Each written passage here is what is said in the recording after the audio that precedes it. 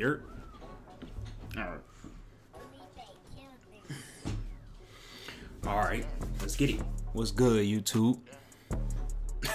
What's good, YouTube? Hey, this right here is the World Championship. My first World Championship back in 2019 when I first turned pro. So let me give y'all a little backstory, then we can get right into it. So at USA's, you know, to qualify for this meet, I came in 4th. So that means, you know, I made the relay team as alternate. So typically, you know, you run in the prelims, you never really run in the final, you know, unless something happens. But yeah, that's basically what it is. So I already knew, like, you know, I'm running the prelims, it's my time to shine, man. I'm finna come out here and do what I do. You gotta do what you do.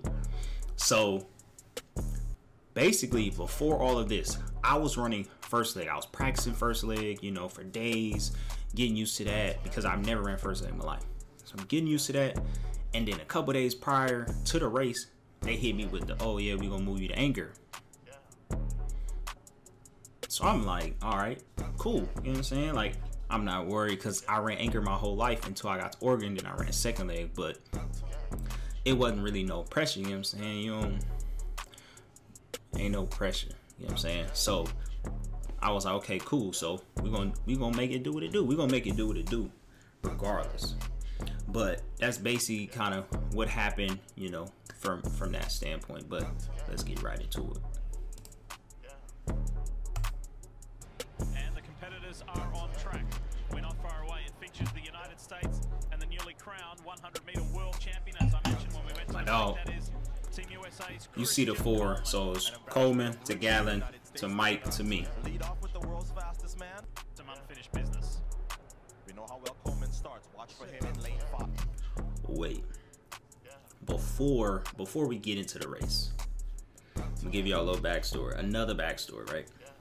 So World Championships was actually supposed to be in the summer, you know, July, August, but it gets so hot in Doha that they had to move it to September, October. That didn't even do nothing. It was still like 115, 120. Humidity was like 90%. I'm talking about as soon as you walk outside, it's like the sun just banks you. Like, it was ridiculous how hot it gets out there. So to help with that, you can see right here along the stadium, there's air vents. So these are air conditioner vents throughout the whole stadium around the track because, you know, trying to cool the stadium down, trying to cool the track down. Because when I tell you, it didn't make no sense. It don't make no sense how hot it get out there. And so another thing is, right before the race, I'm putting my tape down, you know, just put my tape down, getting ready for the race. And the dude from Qatar, which is his home place, he's jumping. He's doing high jump. When I tell you, I couldn't hear nothing. Like, I couldn't hear anything. I was trying to talk, like project and talk out loud, like nothing. Like, that's how loud it was. Like, it was so loud in the stadium, and you can see in the stadium how many people was in there. Like, it was ridiculous how loud it was. But let's get right into it, for real this time. First into the men's 4x1 relay. Look at Coleman blast out of the blocks. Ooh-wee. First of all, look at this gap. That's a gap for sure. That's a gap. He already made up the stagger on Great Britain and Jamaica. My dog on the turn, crazy. My God. All right, here's another part that a lot of people didn't see. Obviously, you see it on TV. I feel like unless you was a part of the team, because I don't know. But look, right here, Gatlin and the dude from Great Britain runs into each other. So that knocked Gatlin off balance, you get what I'm saying? So that kind of took time away. Obviously, Gatlin was still blazing on the backstretch, but that took time, you know, for him to get back on balance and, you know, do what he need to do. But that's definitely something that a lot of people didn't notice. Gatlin gets it. There was a little bit of shouldering and elbowing. Yep, the You see the stadium. Get there, Mike. Rogers takes off, giving chase with the UK just outside. It is close between See, he starts stumbling right there. Get it and go. Get it and go. the US lost time there. Hold your own, Craig. Mitchell Blake will streak away. Now the US is in danger of not qualifying. It's tight, but they will. Great Britain wins over Brazil. That's the fastest time in the world for Great I'm looking up at the Jumbotron like, Third and anchor for the United States. Did they get ooh wee. See, I'm scratching my head. within the zone? So you had to come top 3, right? So at this point, I'm like, bro, did we get in? I'm like, you know, everything's going through my head because I flew 18 hours. The flight was 18 hours. No food, no snacks, no movies. I wasn't in first class. I'm in the back, legs hurting, knees hurting, you know, walking around the plane. Man, it was torture getting there. So I'm like, bruh, ain't no way I flew this far for this? Bruh. Bruh, that is crazy. Now, mind you, the rules have changed this year. I'm like, please, Anywhere within the zone, please, God. you can pass the baton. It's not like before where you had to be in the acceleration zone. Let's look at Mike Rogers. All right, he's in the zone now. So I got my hand back. I'm waiting, and obviously you have to get the stick before this yellow line. So I'm not finna run out the zone like an idiot. That's what I'm not finna do. So I had to turn around and grab the stick. I had to. There's no, like, what else you want me to do? You know what I'm saying? So I'm like, bro, this is crazy. That's all I'm thinking. Like, bro, this is crazy what's happening. But I knew, I was like 90% sure though that I had it, but still, you still had that doubt. Like, you know, when they go to video, it's like they can really slow it all the way down. You get what I'm saying?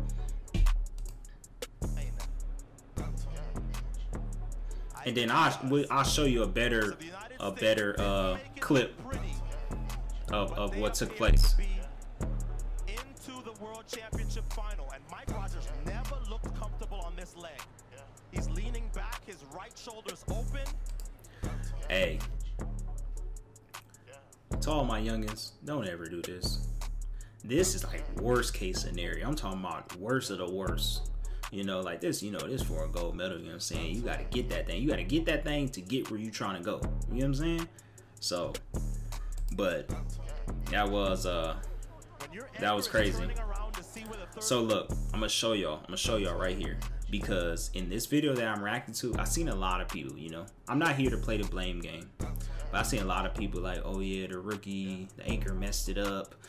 That the anchor did this, the anchor took off early. That was a lot of cats saying that, you know, that's why, you know, Noah replaced him in the final. First of all, Noah was already running the final. And then we're just gonna watch the film. So here's Mike right here. Here's Mike. Here's the tape. As you can see, the tape is right here. As soon as he hits the tape, that's when I take off, right? Boom. You wanna watch it again? We can run it back. Run it back. Watch when he gets inside the tape. Boom. We're gonna get the best look we've had so far to see if this baton is passed within the zone.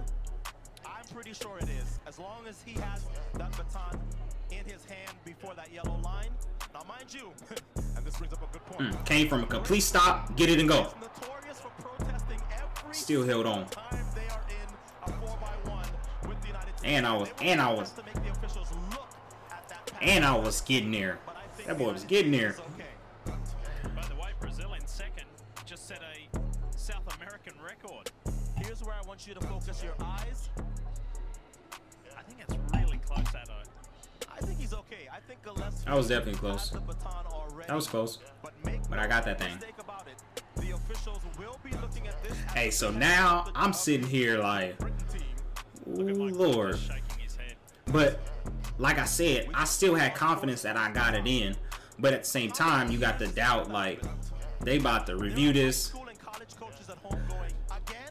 So I'm watching. I'm just looking at Jumbotron, just watching it.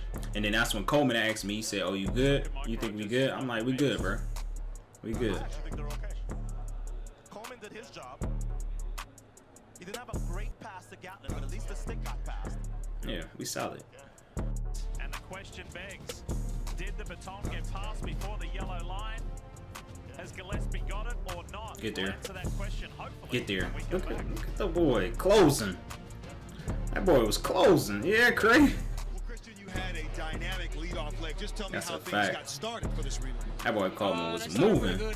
That was my job. I wanted to come out and give us a pretty good lead and you know, let these guys finish it off. So Mike, there were issues as you were bringing the stick in. First of all, your body position, where you hurt, something didn't look right as you were coming around the corner there. I balance, the turn was kind of tight, so I was just trying to get tall, get back on balance, and just come in to get him the stick.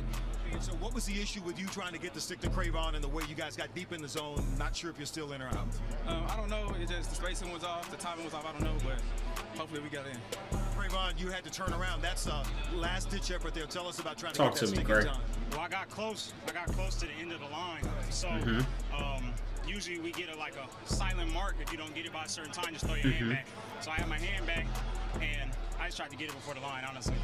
All right, guys, thank you. All right.